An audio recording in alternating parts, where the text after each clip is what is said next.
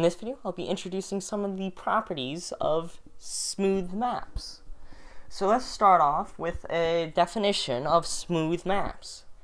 So say F here is a map between M, a smooth manifold, into N, a smooth manifold. We say F is smooth if for every P an element of M, there exists two smooth charts. U phi, a smooth chart on M that is around P, and also a chart V psi on N, the output, around F of P. So we have this diagram which represents it. So what we do is we say it's smooth if phi inverse, and then F, and then psi, which is going to be a map from here to here, is then going to be a smooth map from phi of U into psi of V. So we already discussed this diagram, but I'm just restating it here.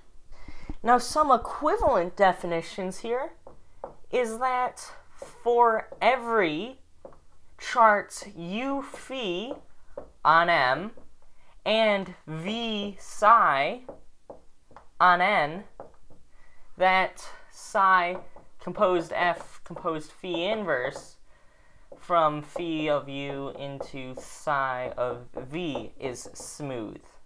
This was the definition I originally introduced, and it's equivalent to this definition. It just removes the point because of invariance of smooth charts on smooth structures. That's what I proved last time, and that was the point of smooth structures, is so that this is an equivalent definition.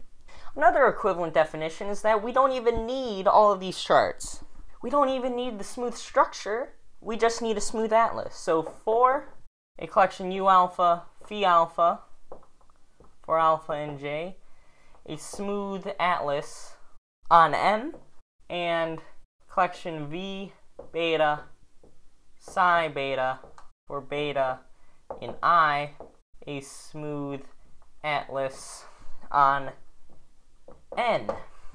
So for any two smooth atlases is such that F is continuous and psi beta composed F composed phi alpha inverse from phi alpha of U alpha intersect F inverse of V beta into psi beta of V beta is smooth. So basically, we don't even need the smooth structure, we just need a smooth atlas. Another definition is that for every P and M, there exists U that contains P open, so some open neighborhood around P, such that F restricted to U is smooth. So locally being smooth, so that around every point you have an open interval such that it's smooth, is the same as being smooth. So those are a bunch of equivalent definitions, and now I'm going to introduce the gluing lemma. So the gluing lemma, lemma 1, is going to be that for M and N, so these are two smooth manifolds, and a collection U alpha for alpha in J, an open cover of M, and for each of these U alphas we have a smooth F alpha from U alpha into N, such that these F alphas agree on the overlap. So F alpha around U alpha intersect U beta is going to be equal to F beta restricted to U alpha intersect U beta.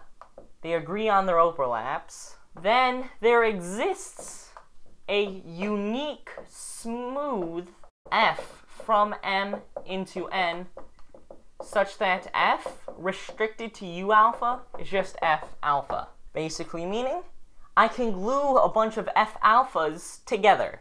And that's just a corollary from all of these equivalent definitions. Okay, now this is going to be unrelated, but here are some properties of smooth maps.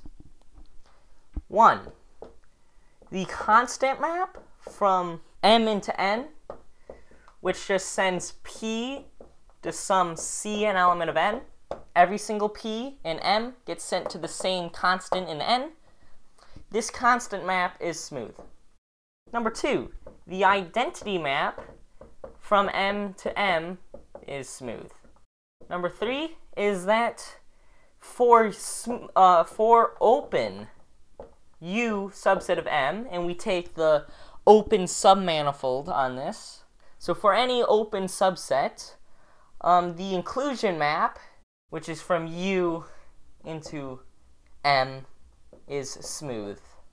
And then one more property is that if F is from M to N and is smooth, and then G is from N into P smooth, then G composed F from N into P is smooth. So constant maps are smooth, identity maps are smooth, inclusion maps are smooth, and then compositions are smooth. Now, we can easily prove something after we have all of these conditions and all of these equivalent definitions. There's something very easy that follows. Some very easy maps that follow. First, one more equivalent definition. So F, which is going to be going from some N into a finite product of other manifolds, is smooth if and only if Fi, the ith component, which is just the ith projection composed F, which is from N into Mi, is smooth for I equals 1 to k. So F is smooth if and only if its components are smooth. Proof. So the proof here is that forward direction. Fi is pi I composed F, a composition of smooth maps. Because pi I is smooth and F is smooth by hypothesis. Okay, backwards, the converse. F is going to be the product F1 to Fk. It's going to be the product of all of its components, or if you don't know what that means, it means that F of x is just going to be the set of F1 of x until Fk of x. So it's just made up of its components. This is very easy to see. Okay, so now let's check that F is smooth. So I have psi composed F composed phi inverse. What I'm going to do is I'm going to represent two of these maps as their components. So I'm going to have psi 1 to psi k, because psi here is going to be a chart on M1 to Mk, which under the product smooth structure, we just get psi 1 to psi k. Its component functions are also going to be charts. Because psi is going to be a map from M1 to Mk down to Rn, I can take its component functions. Composed, and then I'm going to have F1 to Fk, and then I'm just going to have phi inverse. Very easily, you can see that this is going to be equal to psi 1 composed F1 composed phi inverse, all the way up until psi k composed Fk composed phi inverse. Reason why these are smooth is because psi 1 is going to be a chart on M1. This is from the definition of the product of manifolds. Psi k is going to be a chart on Mk. So this is just looking at the coordinate representation of F1, which we know is going to be smooth. Another way you could look at it is that psi 1 is smooth, F1 is smooth, phi inverse is smooth. This is just the composition of smooth functions. So therefore, this entire thing, which is just a bunch of smooth functions, is going to be smooth. Okay, so some nice examples that arrive from this, just very easily, is going to be any map F from a zero-dimensional manifold into any other dimensional manifold is smooth. Because a zero-dimensional manifold is just a finite set on the discrete topology, very easy to check. Okay, second example, which is going to be a map from R into S1, defined by epsilon of t equals e to the 2 pi I t. This is just going around the circle. You can check that this is, in fact, a smooth map. And then there's also another one, epsilon n, a map from Rn into the n torus, defined by epsilon n of x1 to xn, is going to be equal to e to the 2 pi I x1 all the way up until e to the 2 pi I xn. So this is just the product of these maps, which is then going to be smooth under this. Now, another one which is a little harder to check, the inclusion map from Sn minus 1 into Rn is going to be smooth. I'm not going to prove that, but it's easy to check. Number 5, the quotient map, which is from Rn plus 1 removing the origin into the real projective space, is smooth. Okay, these are 5 nice examples. So now we say a map F from M into N is diffeomorphic, which is like an isomorphism for smooth manifolds if F is bijective and F and F inverse are smooth. So a diffeomorphism is like an isomorphism in that it's bijective and its inverse are like these structure-preserving maps. Okay, some very easy properties is that the composition of diffeomorphic maps are diffeomorphic. The product of diffeomorphic maps are diffeomorphic. The finite product, that these are homeomorphisms and open maps, if you know what those are. The restriction of diffeomorphisms to open submanifolds is going to be diffeomorphism onto its image. Now what we usually write is that M is diffeomorphic to N if there exists a diffeomorphism between them. So it's creating an equivalence class on all the smooth manifolds. Okay, so now there's 2 different types of invariance here. Suppose M is diffeomorphic to N by some map here, F. Okay? This is a diffeomorphism from M to N. Then, 1, the dimension of M equals the dimension of N. 2, F of the boundary on M is equal to the boundary on N. Okay, this is for smooth manifolds with boundary, okay? I forgot to mention that. And then also that F restricted to the interior on M is a diffeomorphism from the interior of M into the interior on N. I'm going to prove the first one. The second one is up to you to prove. First, what I'm just going to write is that dimension of M equals M and dimension N equals N. Suppose I have charts U phi on M and V psi on N. Then I'm going to have psi composed F composed phi inverse, which is going to be a map from phi of U, a subset of Rm, into psi of V, a subset of Rn. So this is a diffeomorphism. As you can check, it and its inverse are smooth from phi of U into psi of V. So now, where's the contradiction here? Well, there cannot be a diffeomorphism from Rm to Rn unless M is equal to N.